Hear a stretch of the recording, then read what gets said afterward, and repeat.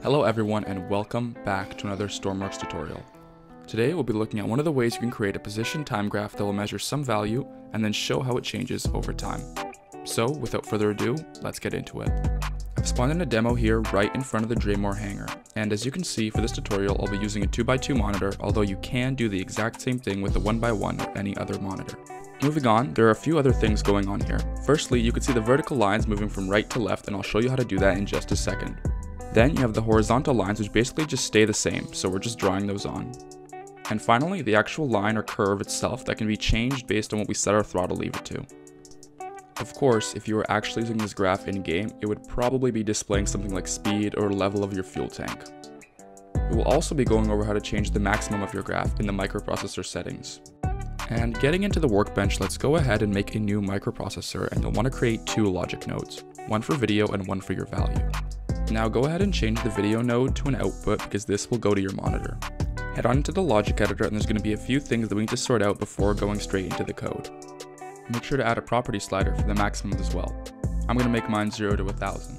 Firstly, you'll obviously want some way of inputting the data into the Lua block. So I'm going to grab a composite right and set the channel count to 2. Now take the composite right for on-off and plug that back into the other right, and set its start channel to 3. Now the reason we need to have an on-off composite signal is because we're going to use a timer to move the graph. So grab the RTO timer from your inventory and connect that to the composite right. Then connect the same timing node into the reset button. This will reset the timer as soon as it expires, producing a perfectly timed on-off burst, which will be the foundation of the graph code. Finally, add a constant on signal to keep the timer running, and you can add a property slider to set the length of the timer. I like to set my minimum to 0.1 and maximum to 10 and interval to 0.1. Now place down the Lua block and connect it to the composite and video signals. After deleting everything that's already there, the first thing we want to do in our Lua code is actually input all three values. So that's fairly easy, just get 2 get numbers and 1 get boolean. Make sure you double check that all channels match. For simplicity's sake, we'll call the variable that we're trying to graph A. The next thing you want to do is incorporate the maximum, so in the next line type A equals A times 64 over maximum. That way when our value reaches its maximum, then it will cancel out, making 64 the maximum, which is the height of the monitor. Now to move the vertical lines right to left, we need to first create a variable. Let's call it line and define it outside the onTick function so it doesn't keep going back to 0. Then write an if statement that says if timer is true, then subtract 0.5 from line. I found that 0.5 works well because adding 1 every time makes the lines move too quickly on screen. Now you'll notice that counting up will make the lines move, but they'll keep going in one direction. For that reason, right after that if statement, write line equals line %11. The percent sign is an operator called modulo, which divides and then gives the remainder. So everything that's under 11, for example, 9 mod 11 will make 9. And numbers over 11 like 12 will reset to be 1.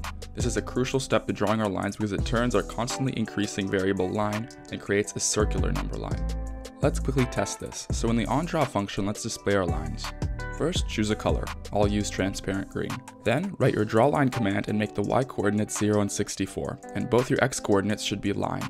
Repeat the same process, adding 10 to the x coordinates for every subsequent line until you get to 60.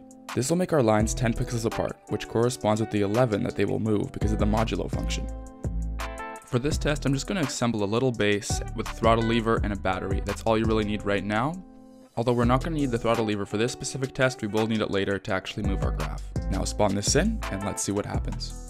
Now as you can see, our lines are moving, but they get delayed when they finish their 10 pixel loop. This is a simple fix. Go back into your logic editor and create another if statement that says if line is equal to 10, making sure to use the double equal sign, and subtract 1 from line. This should be enough to keep the lines moving in a continuous motion. Spawn in it again, and there we go. That was pretty much the hardest part of the tutorial. Continuing with the code, let's draw the horizontal lines. These don't move, so just space out a few starting from y equals 64. Notice that I kept the same spacing here as I did on the vertical lines, which is 10 pixels.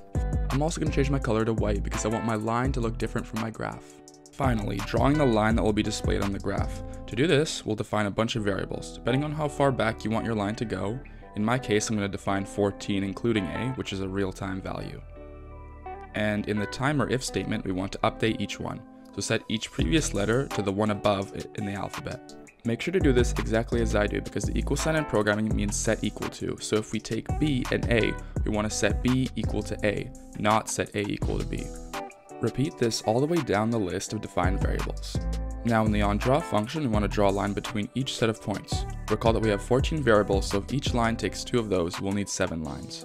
To actually draw your line, you'll want to write 15 and 14 for the x coordinates of our first line because we're using points A and B, so use corresponding x values for all other points.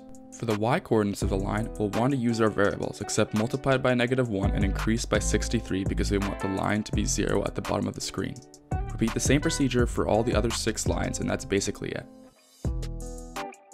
And that's that. Now we have a working graph in Stormworks. Now I know there are many other ways to do this, but this is just my 2 cents on the matter. If you do enjoy my content and want to see more, hit that like and subscribe button, and don't worry, these are both toggle buttons and you won't have to hold them down. Once again, thank you for watching, and I'll see you in the next one.